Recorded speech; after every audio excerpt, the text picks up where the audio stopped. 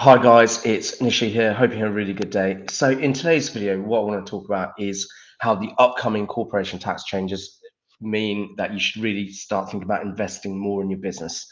So if you think about now what's going to happen is if you earn more than 50k in profits in your business, instead of being taxed the usual 19%, you're going to be taxed 26.5% on anything you earn over any profits you make over 50 grand in your business. So one of the things you should really think about is, do you really want to make profits over 50k in your business? And what I mean by that is not like should you be running your business to be profitable, but what I'm actually saying is if you start reinvesting money back into your business, then actually you're going to keep your profits down, which means you won't end up paying that 26.5% corporation tax on it. But what you'll do instead is by reinvesting in your business, you're growing the equity in your business.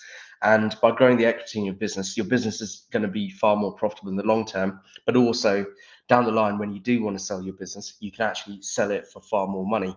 And a lot of people know, or you may not know, but the whole point of building up equity, not just the only point, but one of the benefits of building up equity is when you sell a business, capital gains tax is lower than corporation and dividend tax. So the idea is like instead of when you sell your business down the line, if you sell it for up to £1 million, you can pay a flat 10% tax on the whatever you sell it for in terms of goodwill.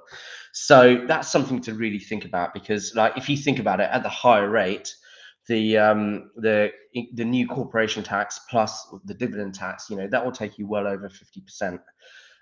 So if you're going to lose 50% of your tax at the higher rate with your limited company just by taking those profits out, then why not just if you don't have to take the money out and you can live on less than 50k a year, or if there's two of you and between the two of you you can live off less than 100, then actually keeping money in your business or keeping as much money in as possible to grow it means that in the long term you're paying far less tax.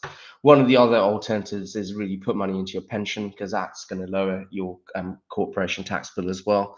But this is what I really just wanted to talk about, because I think the government's done this deliberately. They've increased the corporation tax rates and dividend tax rates at the high rate to try and encourage business owners to put money back into their business and keep money in their business, so they can keep growing their businesses, which is better for the economy and better for them in the long term. So that's my main point here. If you found this video useful, remember to like, share, follow, and subscribe. And I forgot to mention earlier, but there's some really good content on our webpage, naccounting.co.uk.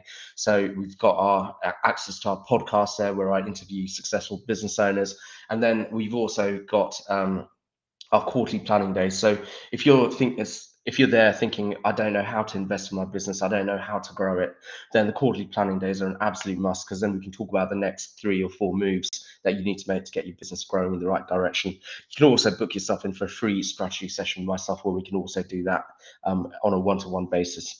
So thanks for watching, and I'll see you at the next video.